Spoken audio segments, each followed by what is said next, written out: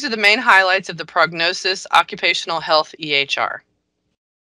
Our first highlight is the PrognoCIS Employer Portal, which gives you the ability to give employers access to your employee records or your patient records. An employer will go to the Employer Portal and log in by using a username and password.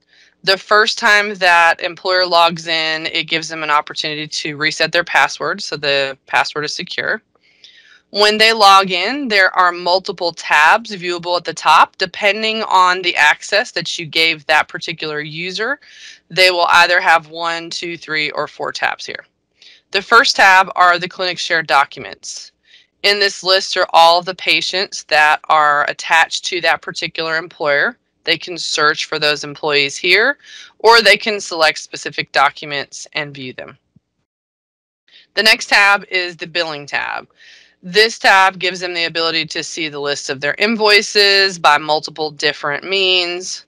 We also can see the payments that have been made by that employer in the past. They can see an aging, and we even have the ability to integrate a third-party credit card processing vendor and give them the ability to make payments within the employer portal, which will then flow into your PM system in the EHR. You can give them the ability to maintain their own list of users. So for our employer here, which is called Aero Industries, this is the list of all of the employees at that company that have access to the employer portal. So each of these individuals have their own unique login, and you can give each of them different login credentials depending on their position and their need for access to the system. You can also have a list of the employees that are attached to that company. This is really helpful for something like drug screen randomization, where you want to make sure that all new employees are added to the system in a timely manner. The employer can come here and add a new employee. They can also see all of the employees that are attached to their practice, and they can inactivate them right here in the system. So if they need to remove them from the next drug screen randomization, they can. Employer users can also change their password, and you also have the ability to brand this employer logo, this employer portal, with your logo and your practice name here at the top. So for our next feature, we're going to log into the EHR as opposed to the employer portal and look at a few features there. The first features we're going to look at are employer protocols. And what our employer protocols do is give the practice the ability to set up a lot of different parameters for each specific employer. So this screen is called our configuration screen, and each of these highlights have a lot of setup for the particular parts of the system that you're looking for. And in this case, we're going to go into the employer section and pull up our Aero Industries. In this particular area, we have just different details about the company, their address, their phone number. You have the users that have access to the employer portal. So these are the same people that we saw listed in the employer portal. So if you don't want to give the employer the ability to edit this, you can edit this yourself right here. And you can determine what types of access that they have the ability to look at. And it's as simple as turning those things off if you don't want them to access something. So super simple. And you can inactivate a user right here. You have the ability to send things to what we call medical reviews. So if you have a practice or an employer who doesn't want to log into the employer portal but wants to receive the documents at the end of the visit, you can put that person in the medical review section, and you can give them an email address or a fax number, and it will send the patient's progress note and records via email, secured email, or fax at the end of the visit, as opposed to them having to log into the employer portal. We also have a protocols area, which gives you the ability to have different types of protocols based on that particular employer's needs. So when you set up these protocols, you can determine whether you have lab orders that need to be done, radiology, procedures, Specialty forms, which can be questionnaires, like a fit for duty questionnaire, vaccinations, physical exams. So you can put a combination of different types of services into each protocol so that when an employee with that particular employer comes into the facility, you attach a protocol to that appointment so that you can see what needs to be done. When you attach that protocol to the visit, it will populate all of these items automatically in the visit for you. You also have the ability to set what type of workers' comp insurance they should have, add some notes in several different places so that you can see something specific for that employer. You can restrict what types of encounters are available for an employer, and our encounter types are really dynamic and they give you the ability to preset things ahead of time. For instance, an encounter that is a work comp based encounter will automatically have a work comp claim, as opposed to an employer based encounter, which will be billed as an invoice. So you can preset some of those things. And if you don't do one or the other type of service for a particular employer, you can restrict what they can schedule for. You also have the ability to set up all of their billing parameters here. So here you can actually see the employer's account. So very similar screens that we saw in the employer portal. We can see all the different invoices for that particular employer and an aging right up here at the top. And then you can also split the claims. So if an employer utilizes a TPA, for instance, for their drug screens, you can set things up to automatically split the claim up so that all of these codes would go to a separate TPA, a separate claim to align a separate claim here to eScreen. So if these codes are within an encounter, it's going to take these codes, put them on a completely separate claim automatically, and then anything else is going to stay on the original claim. You can also split everything that would always go to work comp. And then if you have an employer that has their employees pay for services, you can automatically split specific codes to the patient if the employer is never going to pay for them. You can also determine what type of invoice, and you can have multiple different templates of invoices. Our invoices are pretty flexible, so if you have an employer that needs to add specific things like a job number to their invoice, or they want to hide the charge codes, you can set that up. We have scheduled processes that automatically send out employer invoices via email. So if you put an email in this and check this box, when that parameter says that the invoices should run, it'll automatically submit all of the employee invoices that you have marked as ready to be sent. And then finally at the bottom, you have the ability to set any number of fee schedules that you want to. You can have one master employer fee schedule and give discounts if necessary, or each employer can have their own fee schedule. It's totally up to you. And we have the ability to set up custom codes and things like that if you bill specific codes that are maybe not the standardized CPT codes to your employer customers. So that's a quick summary of the employer protocol section. Next, we're going to talk about drug screen randomization. So back in our settings and configuration area, we have a feature called scheduled processes. This is the same area where we would set up our employer invoices to go out. But another nice feature that we have in this area are our random drug screens. And it's not aesthetically pleasing to look at in a demo, but I can just kind of give you a description of what this does. So what the drug screen randomization does is it gives you the ability for each employer that you want to set randomization up for to give it a scheduled frequency. You can decide when you want to start running it. You can put a message in that they're going to receive when this gets executed. You can message it to someone within the system or also email it to a particular employer. You can determine when you want it to run. You can mark it inactive if it is not going to be run anymore.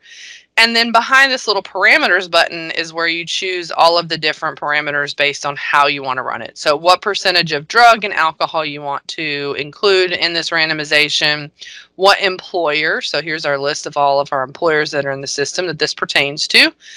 We have patient types that you can set up. So if there are different types of patients that get different protocols within a particular employer, you can separate those patients out by the patient type and set up a randomization for each one.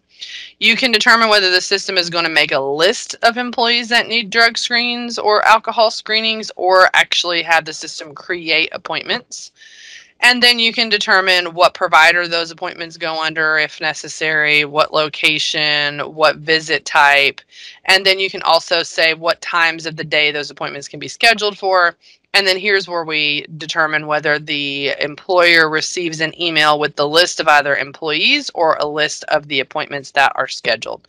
So once this is set up to run, it will run indefinitely based on the scheduled date here. So each time it runs, it will run based on the parameter that you set here, just continually until you inactivate it.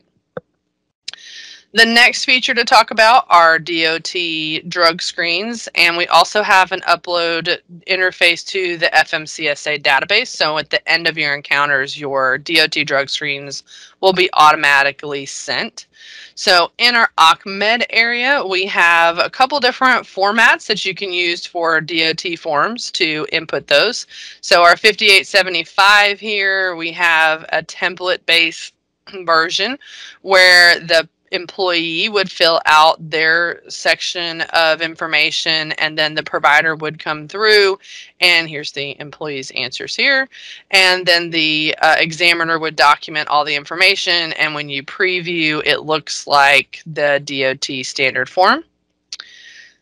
We also have the MCSA 5876 form, which is the little card that they put in their wallet. We have the ability to have the provider signature and their certification number and everything automatically entered from the system. And then we can push this into an area that we call legal documents, which is also a helpful area for you to be able to give your employees the ability to sign documents electronically, either on a tablet with what we call PrognoCIS or PrognoCIS, or on the ProCheck-in tablet as well. And then we also have another interface called Doctor Forms. So if you don't like that template version where you scroll through, you can actually fill a version out that looks more like the DOT form that you're used to seeing. And these get updated every time there's a change from the DOT. I believe there's an expiration date that just got updated, so this form will be updated very soon. And again, at the end of the visit, if you have the FMCSA upload, if you choose for that interface, this will be automatically uploaded for you, and you'll get a message if there is an exception to the upload, so you'll know whether it went through or not. The next feature is lab and radiology review. So as you send lab orders into the system, we have an area called CPOE, which is computerized physician order entry. And when you click this button, it will populate all of your open lab orders. And when results come back into the system, they go directly into the patient's chart and then also go to an area called review, and they also come to these little bubbles up here. So if you're a provider, you'll have these little bubbles. The blue one is lab and the red one is radiology. And when you click that bubble, it will take you into the list of lab results that you need to review. So once you review those lab results, they fall off this list and out of your bubble, but they stay in the patient's chart, and they're already in the patient's chart as we speak. One nice feature is that you can see side-by-side results. So if a patient has had a test multiple times, so they've passed all of their 10-panel drug screens, and here's the dates that we've done them, you can, and that doesn't just apply to drug screens, chem panels, CBCs, any other tests that they've had previously will show in that screen. When you are ready to document that a result is reviewed, you can simply mark it reviewed and it'll fall off this list. But if you want to add some comments like it's normal, you can add that in there and save it. And in the next office visit, if you want to add this entire lab to it, it's one click to add the whole lab, including your comment. You can also assign a task to someone within the clinic. So if you need them to call the patient, give them some information, you can. You can inform the patient on the patient portal. Some of our employee health clinics will utilize that as an employee portal. So you have the ability to correspond with the employees or the employer patients, depending on your practice, directly within the patient portal, not only on this tasking system, but also with patient messages. You can also create a follow-up lab order. So if this is a drug screen, you want to order a confirmation test, you can come in here, pick which lab you want to order, pick which test you want to order for them, and it'll be saved right there in the patient's chart. One other nice feature in this screen is if you work at a practice and you are filling in for a physician that's on vacation, if you access this screen under the lab review bubble here, you can see all of the providers' tests and even search for specific providers' tests here. And then another nice thing is that you can see just the abnormal tests. So if I just want to find all of the lab tests that have an abnormal flag and I want to review those first, when I check that abnormal box, it just filters down to the one that have something checked positive or abnormal there. Next feature is workers' comp case management. So within our system, we have a case management button in several different spots. You can access it from the patient register. You can access it from within the patient's chart in a couple different places. So here is our patient register. This little briefcase is the case management button.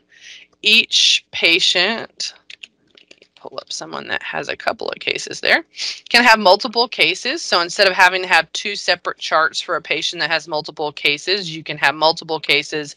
And in each visit, you're going to attach the particular case that applies to that particular visit so that you can keep the document separate, the billing separate, everything stays separate based on the case number being attached to the visit.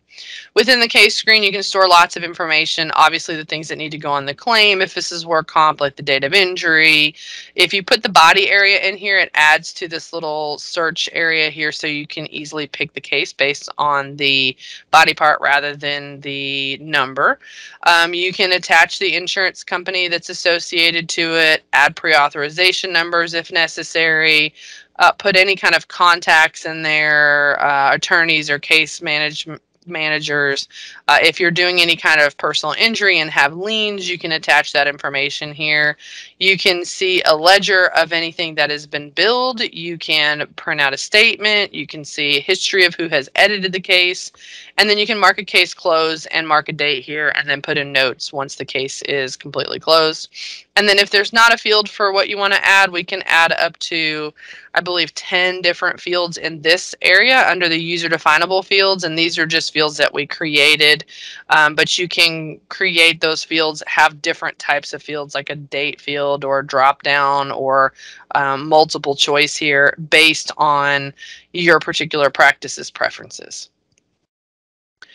And then the final feature that we're going to talk about today is over on our billing or PM side, and that's bulk claims for on-site screenings or vaccinations. So if you have the need to create multiple claims at one time, we have a feature that gives you the ability to create identical claims on the same date of service with the same service attached, but different patients. So the way to do that is to go to the claims area. So this is our PM home screen, and you would go to the new here and then choose bulk claims.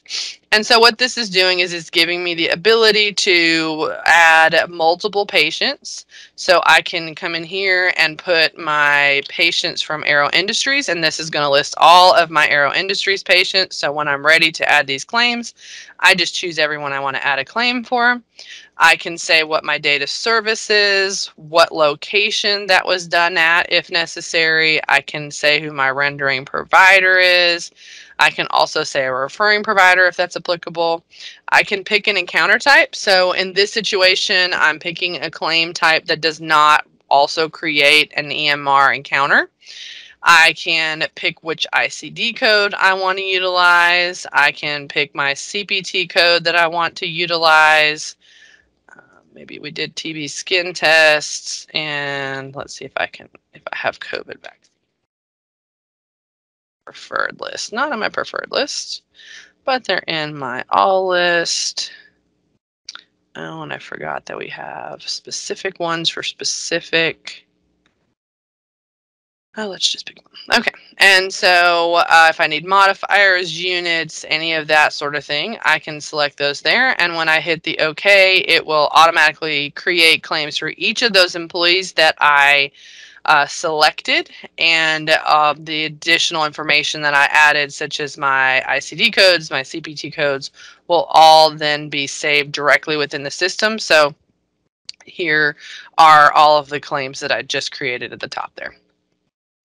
So that is a brief highlight of the occupational health highlights of our system and the best features. We have lots of additional features. We encourage you to schedule a full demo of our software to see all of the additional features that could apply to your practice.